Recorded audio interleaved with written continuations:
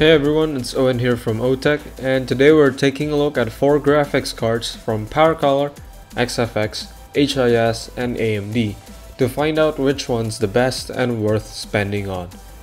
These are all based on AMD's new Polaris architecture in the Polaris 10 flavor, being the RX 480. They have all the specs of the RX 480 plus a factory overclock on some cards. They are based on the latest 4th generation GCN architecture and is built on the 14nm FinFET process at Global Foundries, and they all support all the new AMD feature set. So let's take a look.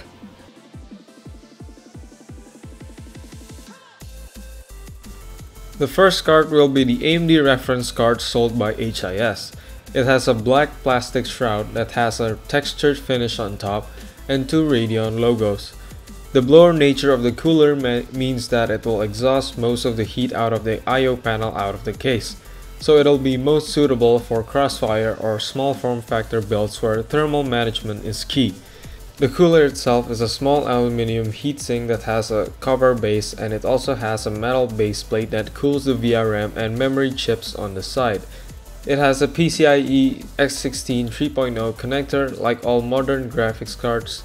And for the display outputs, it has 3 display ports and an HDMI port with 1 full slot dedicated to exhaust. Next, we have another card from HIS, but this time it's their top of the line custom card, the Roaring Turbo with the IceQ X2 cooler. It features a custom cooler with a lit up HIS logo on the shroud and a massive heatsink featuring 4 heat pipes and dual 90mm fans to blow down on a cooling assembly. It also has a base plate that takes care of cooling the memory, while the VRMs are cooled by the main cooler itself. Obviously, this card is really large, so take care when choosing a case for it or looking to upgrade your PC with this card. It also has an upgraded PCB with stronger VRMs and an 8-pin power connector compared to reference card's 6-pin, and also a dual BIOS setup. And for the I/O, it also is upgraded to have a DVI connector.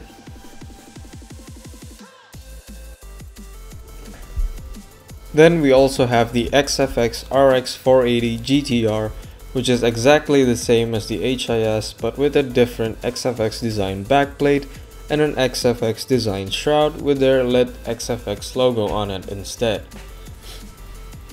The card features 2 90mm fans, and it also features the same heatsink as the HIS card, which has 4 heat pipes and also has a base plate to cool the memory, and the VRM is also cooled by the main heatsink just like the HIS, because this is literally the same card with a few cosmetic changes.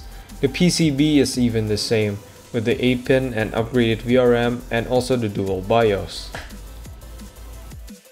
What's different though is that XFX made the dual 90mm fans removable for easy cleaning or replacements if they break, and they even sell LED lit fans of different colors. Although I don't understand why they didn't just make it have RGB LEDs in the first place. And lastly, the I/O is the same as the HIS card too.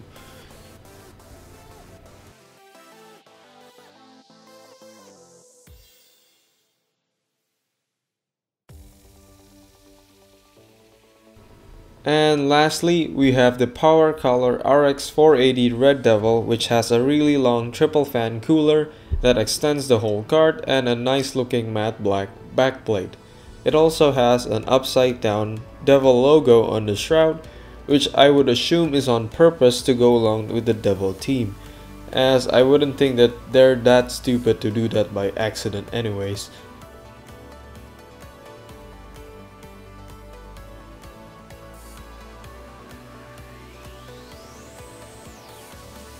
And this card also has an 8-pin power connector and also a dual BIOS switch on top. While this seems like it's fit for extreme overclocking, the PCB itself is actually the worst of all RX 480s, even worse than the reference since it has weaker MOSFETs that are rated at a lower temperature. But as you can see later on, that this isn't as big of a deal as you might think. This is also the only card that I can take apart, so here I can show you the PCB, which has a 6-phase VRM for the core itself, and this is the VRM that I said wasn't as powerful as the reference or the XFX or HIS cards. This is really a reference PCB that has been stretched and also given weaker MOSFETs to reduce pricing probably, and also because of that it could probably fit the reference RX 480 water blocks from EK or other manufacturers if you want to. And the heatsink itself has 4 heat pipes just like the other cards, but it makes up in size by being long rather than very wide like the other cards. And it also has a triple fan setup compared to a dual fan setup. So it'll be interesting to see which one gets hotter and which one cools better compared to the other cards. The I/O is the same as the other cards with 4 display ports and an HDMI port. I'll be testing the cards in my system with a 4790K overclocked to 4.5 GHz on 16 GB of memory, powered by Seasonic P860 power supply inside a Fantex Evolve MATX with the side panel open. So here you can see that the Powercolor and XFX cards overclock the highest, despite the fact that the Powercolor has a weak PCB. This is because of the AC quality of the cards itself, which are pretty high compared to the other cards. And because of this, those two cards also run the hottest, since a higher ASIC means better electrical conductivity, and especially with the fact that the Powercolor runs at a toasty 1.18 volt at stock, which means it runs the hottest of all the custom cards tested, while the reference card is just up there by itself at over 80 degrees all the time.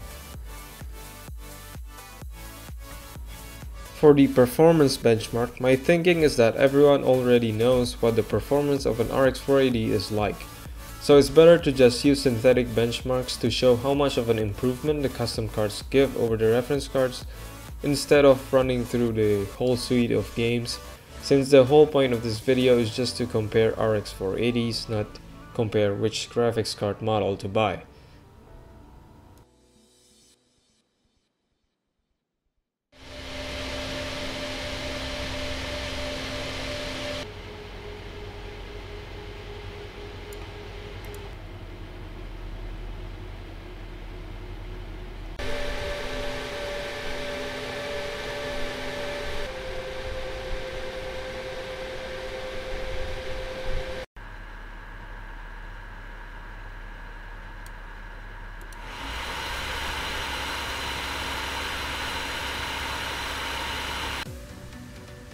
So there you have it. From my testing and evaluation, it seems like the only reason to buy the reference RX 480 is if you can find it really cheap or if you need the blower cooler, since performance and cooling is lacking compared to the other cards. Although even at stock, if you were surprised by the low score, it's because it was hitting the power limit, so simply increasing it will help.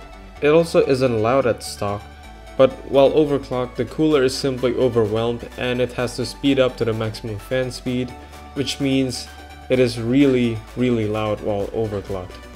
Speaking of overclocking, my method is to see how far the cards go with increased voltage applied, but no more than 1.2 volts, since above that power consumption just explodes and the clock speed improvements are marginal. Now, the Powercolor card has been infamous lately for being revealed to have a weak VRM, but this is actually really exaggerated by people that don't know anything about this subject. But in actuality, it isn't a problem for most users, since I could overclock it to as high as you pretty much can on air and it can handle it. And I even installed AIO coolers on my cards and overclocked them even further, and they're still fine, they're still working.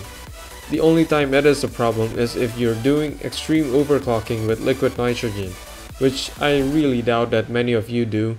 So again, the VRM isn't really a big problem. Other than that, the Powercolor card has a beastly cooler that is quiet at stock but can keep up with an overclock easily, and it is also freely removable unlike the other cards. But I can't recommend the Powercolor because the HIS and XFX cards, which again are the same cards, performs really well while also having a strong PCB, and the price are also pretty similar. The coolers also have quiet fans at stock speeds, and if you have a low ASIC one at least, because the high ASIC XFX was a bit louder due to the AMD algorithm for fan speeds, which keeps increasing the fan speed until the temperature stops increasing. But between the two, I would definitely take the XFX, as it looks better in my opinion, and it has the removable fans. So there you have it. From my testing, the RX 480 you should buy is the XFX RX 480 GTR Black Edition. I haven't tested more RX 480 cards though, but I'll do so pretty soon, which I think I'll be testing the RX 480 Red Dragon card from Powercolor. But yeah, thanks for watching, hope you enjoyed this video, and please leave a like if you do, and maybe ask me something in the comment section. And if you haven't already, subscribe to see more of my videos. Thanks for watching.